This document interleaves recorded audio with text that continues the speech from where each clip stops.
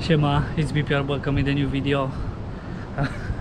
I'm gonna tell you guys that after living in Malaysia 5 years, well, nearly soon will be 5 years, I thought not many things will surprise me. I get used to so many things,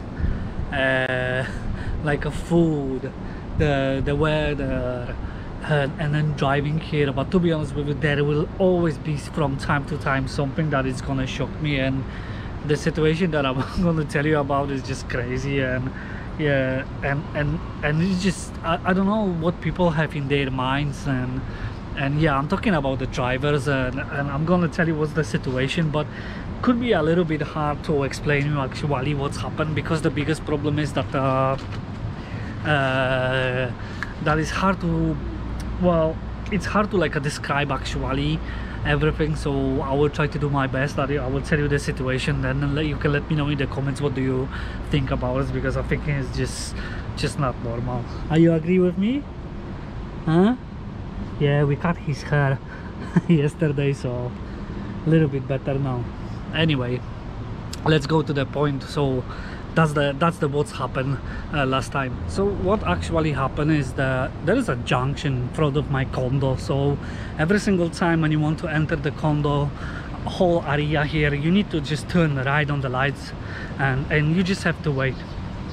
So on this place there is many people try to do the illegal U-turn, because yeah, you cannot do U-turn here, and you have to go like maybe 100 meters like further to do your U-turn. But most people just don't care, and they will just do. So it's like you have one line that go in the right side, second two lines that is from the left side, you can go only straight. So what's happened, we was going back on Saturday from the Kiara. We was just driving, well, I was driving to home, and I noticed that there is a car on the left side that tried to go into the line, and I was the first one, and there is like a dividers that you can't go in. So I was thinking, okay, I will let those people in. Maybe someone make mistake, maybe turn too late or things like this, or just, I don't know, didn't have a chance to go into the line that actually go into our condo. So I was like quite polite. I was like, okay, I will let you in. So actually this person, what did he did the U-turn in front of my car, basically wait for a green light. So we both like start to go in, and basically it's like a bend like this that go into the our parking zone and things like this, to the commercial zone. So I thought he's gonna go the same way. So I go, he start to drive, I start to drive, and then I noticed that he started to do the U-turn. And trust me, it's already quite hard to do the U-turn over there if you on the line that actually is for a turning right to the condo. Then he jumped in front of me, so of course I started to hold on him, and I was like, what you doing, you know what I mean? Then he stopped the car and he held on me, and he was like surprised when I'm doing that. I was like, are you gonna get out from the car or what are you gonna do now? And then I started thinking like, do those people don't have I don't know what they're thinking. Even if you miss your like a junction, even if you miss the turn, there is another U-turn. Especially that I saw that he's using a sat nav, but probably he just can't be asked to do things like this, so he wants to just go straight away and just cut the line or whatsoever. Anyway, many people doing here things like this, but it's like, how can you like just do the U-turn in front of the cars? And it's like when there is a green light, yeah, then you can turn right and go up or down to the condo. It depends, are you going commercial or residential, it doesn't matter, but you have to go like up. So we cannot do the U-turn in front of the cars. Then the people who wants to leave the condo, they have a green light as well. So it's quite normal, like a junction, nothing complicated, nothing special, and people still doing things like this. And it's just crazy. Not mention about is that many times happen that people goes on the red light. So I'm gonna tell you guys that sooner or later here will be a big accident. And to those who knows this place where I live, which is like a United Point, then maybe you are familiar with how to get in here, how to get out, then you actually will know what I'm talking about, because it's just really strange. And it's really, this junction is really not safe, especially that really many cars, many motorbikes, especially those uncles or grab drivers, they will never wait on the red light. they will just go, and it really can cause a big problem. And I'm gonna tell you guys that there was a, for me, for now, since I moved in like 1.5 years ago, there was already like a two situation that happens for me that I nearly have an accident. So sooner or later something will happen here, and really someone can really get hurt. And then I don't understand another thing why people doing here things like this when they're driving. You know, they put like a dividers, the cones, the metal cones. So of course after 1 week maybe there already was few broken ones. And I don't know how people actually driving here is like they just don't pay attention on the road. Already was broken, and I don't know, some of them look like someone ripped them off because they don't allow to go straight or turn right from the different lines. And I think this is not the only one place that I saw that people doing things like this.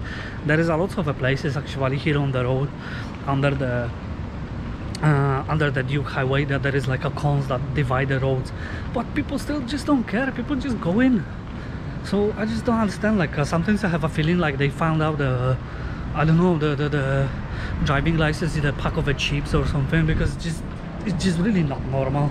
And I'm serious right now that I always say to myself there is a lot of things that can surprise me here, but really after so many years, because I can say that already nearly 5 years is quite a lot, but still things like this can surprise me. And that he's still like there to horn on me, and who knows, maybe he showed something because I didn't see. I was more focused to just go to my direction, just go back to home.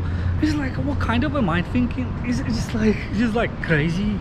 It's just like you make mistake, you make a problem, possibly your kind of attitude is really bad, and then possibly you can cause the accident on the road, but still you are like a denial that you do something wrong, and then you still harm the people.